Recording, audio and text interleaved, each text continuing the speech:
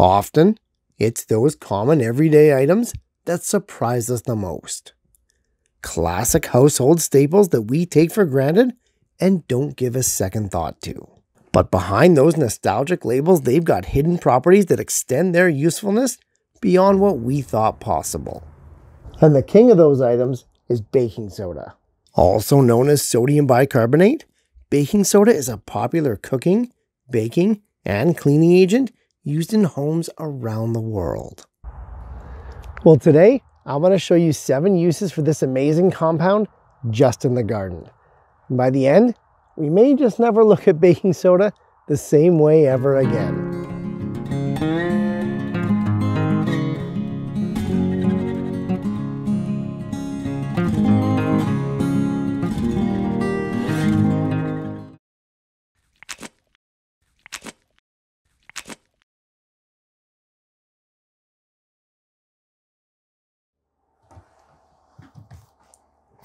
Whenever we use something new in the garden, even a common household item like baking soda, we gotta make sure that it's safe for our plants, our soil, and beyond.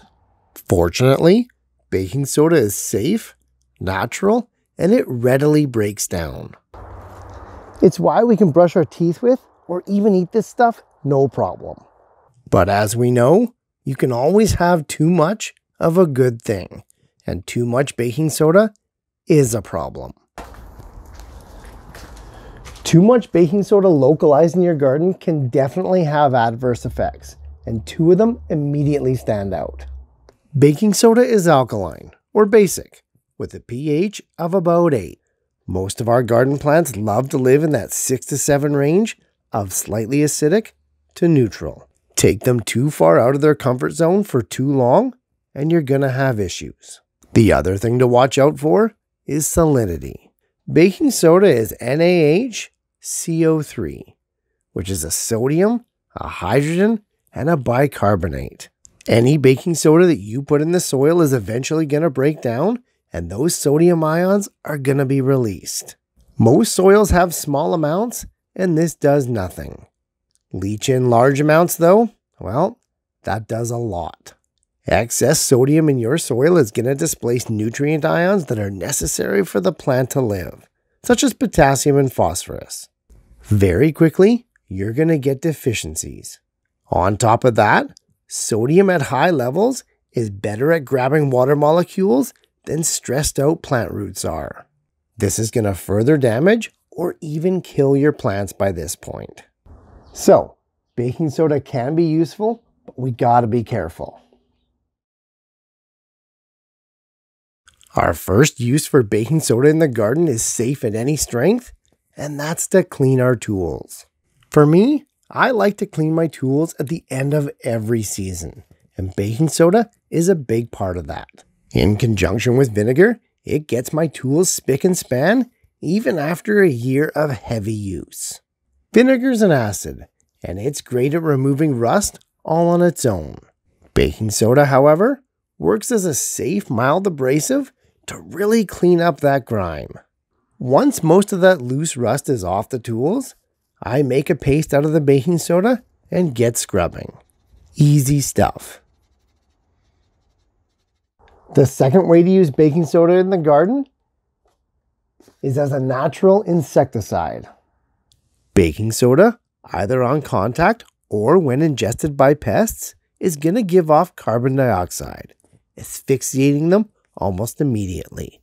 Safe for your plants, safe for your soil, safe for your pests, safe for you, but quite effective at containing pests. To make a homemade spray, it's quite easy. Mix 1 liter of water with 1 tablespoon of baking soda, 1 tablespoon of natural unscented soap, and 2 tablespoons of vegetable oil.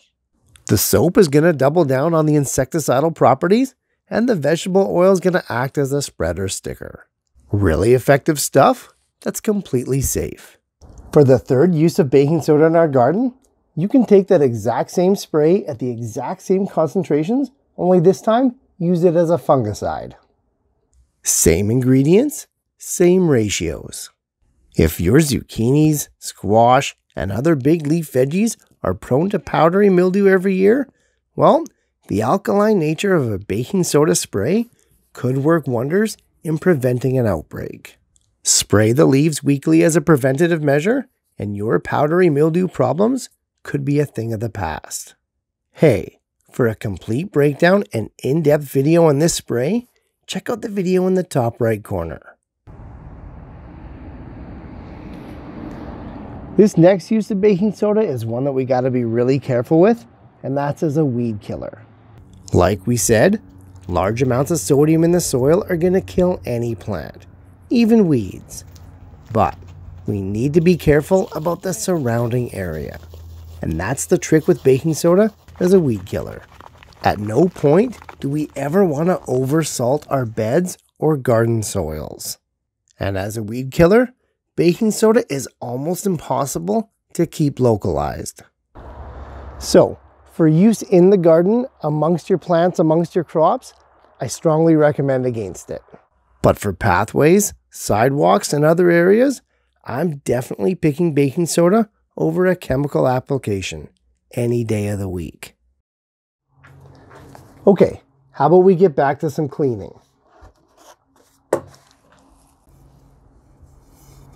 Some of the hardest things to clean in the garden are things like clay pots and stonework surfaces, such as bird baths. Salt and water stains can be stubborn, but with a damp cloth and a sprinkle of baking soda, they should come off good as new.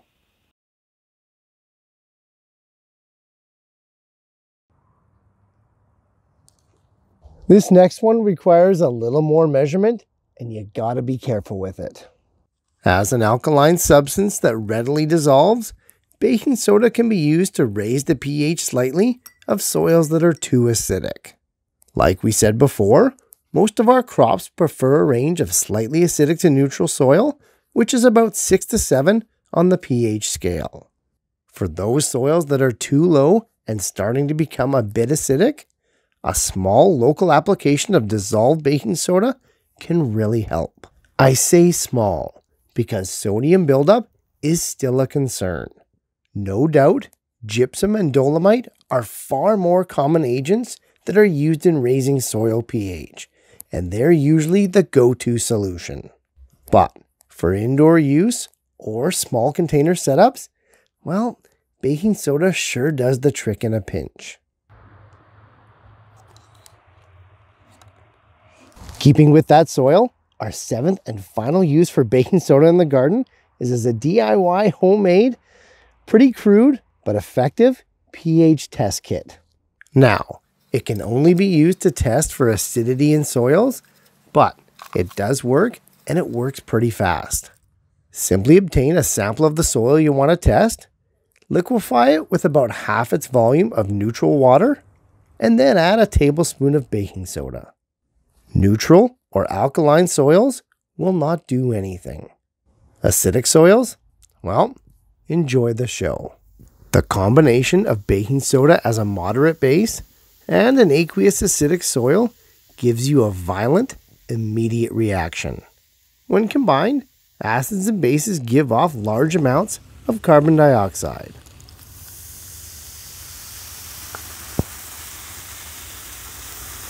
In a soil solution, the results can be quite spectacular. For an in-depth look at doing this soil test at home, check out the quickie in the top right corner. Sometimes products, even inexpensive household ones, punch far above their weight class. Finding safe, effective ways to use them in the garden is a fun way to save money, grow healthier plants, and maybe learn a little science along the way. I know baking soda is always going to have a spot in my garden toolbox. Hopefully you'll find some space for it in yours as well.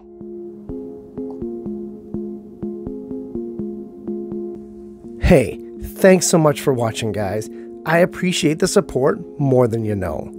And if you're getting value from these videos, please like and share them to spread the word and help your fellow gardener to grow better.